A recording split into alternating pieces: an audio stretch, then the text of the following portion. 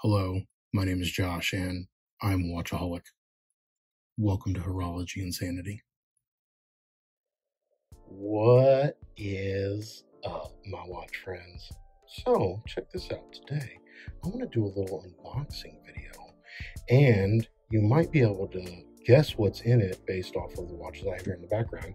Now, don't mind my G-Shocks. Again, I got G-Shocks coming out of my ears. Oh, wrist check. I'm wearing the blue. This is the pastel series. Kind of reminds me of Easter. We're going to look at another one here in a second. Oh, and then this is the third. So the trifecta, right? The trifecta of those three, which I love. This blue one I actually got as a gift from a buddy of mine. He knew that I was hunting these down and collecting them. And I'm guessing he got one or got a good deal on it. And so he snatched it up for me and mailed it to me. So, yeah, dude, I'm so lucky to be a part of some of the watch groups I'm in. But anyway, today, aside from the blue, we are looking at salmon dials, which sometimes come close to pink, sometimes are copper, and then I included a couple of the reddish kind of burgundy ones over here too, just for us to give us a comparison. But this is what we're looking at. Oh, that tells you what it is. That's a sneak peek.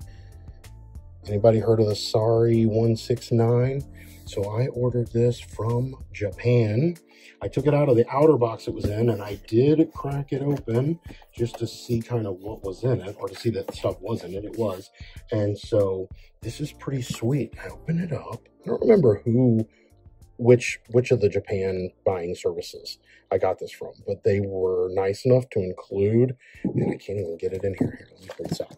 The Seiko catalog, 2020 watch catalog. So that'll make for some enjoyable reading later. Let me try to set this aside. I've got so many watches piled up on my table that it's hard for me to move around. But yeah, here we go. Oh, there's a clean cloth on the side. This watch is right here, and it's pretty well secured. So give me a second. Hopefully my editor will play some funny music. Maybe fast forward this, and let me see if I can get this open.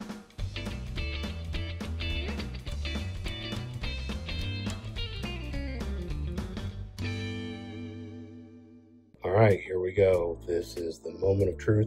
I don't know if I'm holding this upside down or not, so we will see what it looks like. Oh, that looks like it's a spare strap. Oh, it came with another deployment. And, oh, that is absolutely brilliant. Wow. Okay, so here's the hang tag, I guess.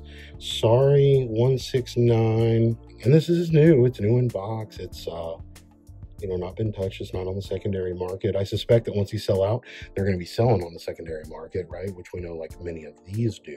That sells for a huge premium. These were going for a premium. But yeah, okay, let's see if I can take this out.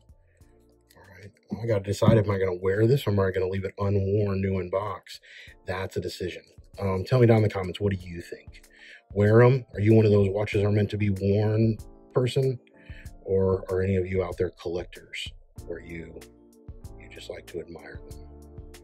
Yeah, this thing is absolutely brilliant.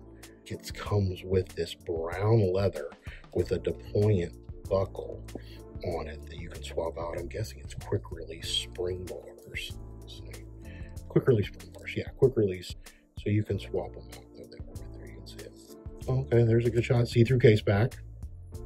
Limited edition. Oh yeah, there's mine there. 269 out of 5,000. So it looks like there's 5,000 of these made. So what do y'all think of limited editions that have really big lots like that? Seiko's known for that. Right? They'll do a limited edition and it'll be like thousands of watches compared to like my Zelos. So here, let's just pull this out real quick. I'll set this here so that we can still see. Let me zoom out. Okay. This Zelos, right, was a limited edition. It's the Nova Salmon dial. There were other Zelos Novas made, but there were only 60 Salmon dial. Elshin said he definitely did not make as many of these as he did the others. He didn't think that the salmon dial was going to sell, and it actually sold out first, and it sold out in minutes. And I was one of the ones lucky enough to grab one. So yeah, so here's that. And so I kind of just want to do some like side-by-side shots real quick and just kind of comparing, you see what your options are. You can see there's different texturing on these two dials. The left one, it's the Seiko Presage lineup, and they were saying that it's part of like the cocktail series, and so you can see it's got a pattern on it.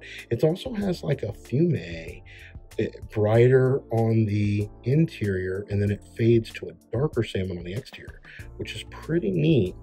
The Zelos is pretty much the same all the way around, even though it does have that guilloche pattern on it, but the color of the dialing isn't different. So that's curious. And yeah, I just wanted to set some of these other watches out here because people, I saw a post in the microbrain group saying, hey, what salmon watches are out there? So let's look at one. This is the Nodus Retrospect. Now this Nodus comes with both a stainless steel bezel or this black bezel. And I think the black bezel looks better personally. I think the contrast makes the salmon dial stand out more, makes it more pronounced. So that's just my opinion. So, but I got those. And then not necessarily salmon, but a pink. Right, I have this Loreo sub homage. So this is one of my Chinese specials. This pink watch is one of my absolute favorites. I love this watch. See how it compares to the pink and the different shades. Yeah, the Seiko on the left doesn't appear to have like a sunburst, but it does appear to have a visual effect because of the etching on the dial. So I'm curious about that. And then just because, yeah, pink watches, G-Shock. If you don't have a G-Shock square in your collection, then you're missing out. So here we've got that. This mesh is really nice. Now that I'm thinking about it. But, and then just to compare it, so like here's the Burgundy Seiko. And so you can see the purple hues on that kind of stand out a lot more when you put it next to the pink. And wow, look at when I put it next to the Burgundy. It makes the salmon dial Seiko look a lot more pink. It makes it look a lot lighter than when I had it up next to those others. I'm always fascinated by the visual effects when you put a watch next to another watch, or put something of one color next to another color, and the way that it can alter the colors of those. That's very fascinating to me. Here's the red Orient Kamasu. Yeah, see, these deeper, darker dials are making that salmon look all the more bright. That's funny. Man, I like it though. Yeah, and this Seiko's a great size. I love this Nova right here, but it's a hair. I got an 8-inch wrist. It's a hair small. I wish that he'd have made a 41 mil version of that watch. Here's a Perry Ellis I picked up just because of the red dial. There's the infamous dust. But yeah, pull it out of the box. That's what I get. So yeah, that's fascinating. But this is what I wanted to share with you. So I don't know much about it. I'm not a Seiko expert, even though I have a bunch of them. And I don't know what movement this has. I think it usually tells you down here. Let me zoom in, and if my old man hands can hold this up long enough. Oh, it looks like, so made in Japan. And I think that says 4R, which is, I think their lower end one. If you're a Seiko person, tell me. I think I wish it might have had the 6R. So that's a little disappointing. So, but I don't know, it's not like I really care. I wear them. I wear G-Shocks, honestly. I wear G-Shocks almost every day. The other ones I just collect for fun half the time. Let me know what y'all think about this. Do you like it? What do you think of the salmon dial trend that's kind of going through the industry? Do you think it'll last? Do you think it's a fad?